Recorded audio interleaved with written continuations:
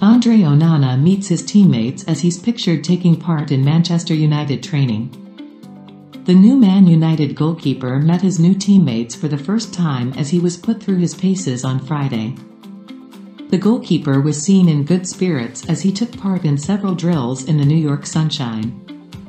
Onana flew to the US to join his new teammates after penning a 5-year contract this week.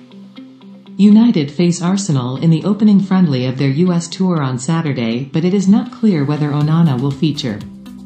He was nevertheless put through his paces by the United coaching staff on Friday as he prepares for his debut.